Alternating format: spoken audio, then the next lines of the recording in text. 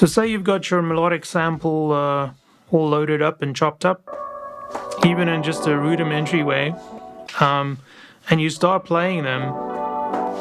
They're going to be polyphonic by default, I believe.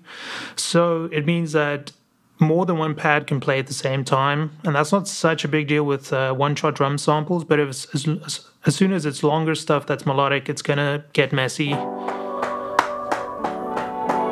as you can see. So to remedy that, once you've got a melodic sample in there and you just want them all to cut each other off, all you do is you go to the poly setting and you just set it to mono, meaning you're making it from polyphonic to monophonic, meaning there's only one sound that can play at a time. So then they'll all automatically